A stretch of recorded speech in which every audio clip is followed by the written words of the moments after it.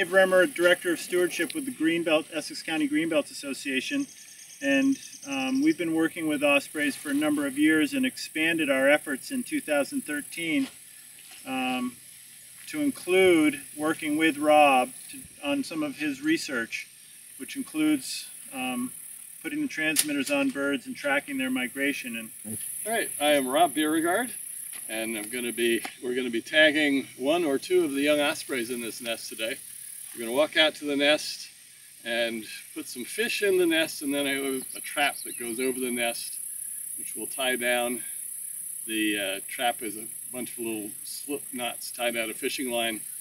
So the ospreys ideally will come back, they'll see the fish in the nest, they want to come back and eat the fish, and they get their toes caught in the little nooses, and then we go back up the ladder, take the bird out of the trap, and then bring it back here and put the transmitter on it. You know, it's a better place to go.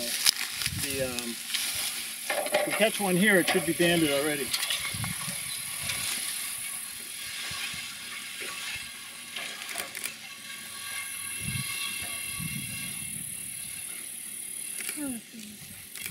Let her about when we get closer. Oh, here goes. Is that one of the babies?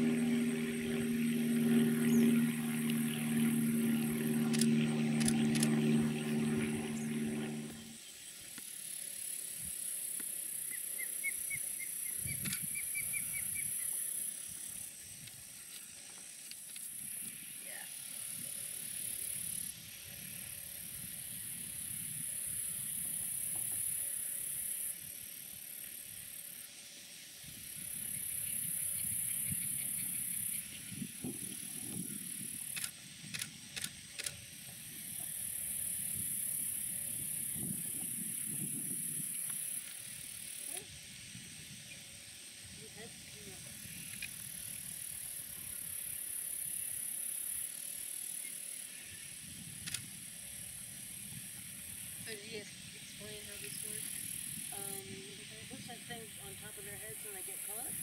No, I think it's, they put that on the nest, and then when the birds land back on it, their talons get tangled up. So they can't move, and then they go out there. And they bait it with fish. Right. So how does he know that any of these are How does he know which ones are Like, how does he know what an adult or...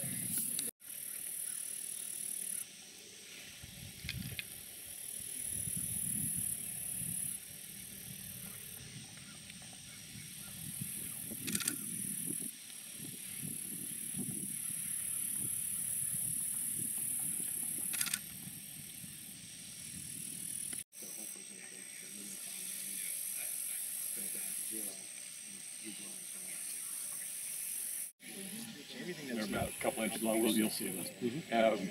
And the birds wear them like a little backpack, and they don't seem to cause any stress to the birds. The birds will migrate down South America, almost all of them. So we'll be able to follow them down as they migrate south and come back in the spring. The transmitters have a little GPS device in them. So every hour, for about 12 hours a day, this device records where the bird is, how high it is, how fast it's flying, what direction it's flying, and it stores up that data for 3 days, and then every 3 days we get a data dump via satellite.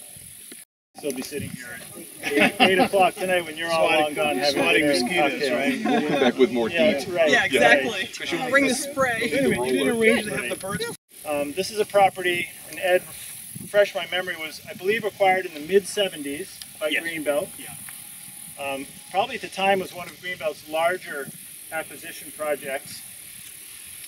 And again, consists mostly of marshes, trustees of reservations property, but we own pretty much to those dunes you see where that large house is with a pine tree to the left of it.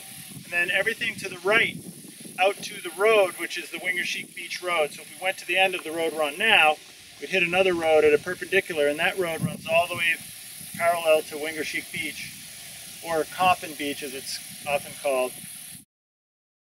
There were 0 ospreys nesting in Essex County, and to help things along, because they were nesting in other parts of the state, they thought we could use a couple of platforms in this area.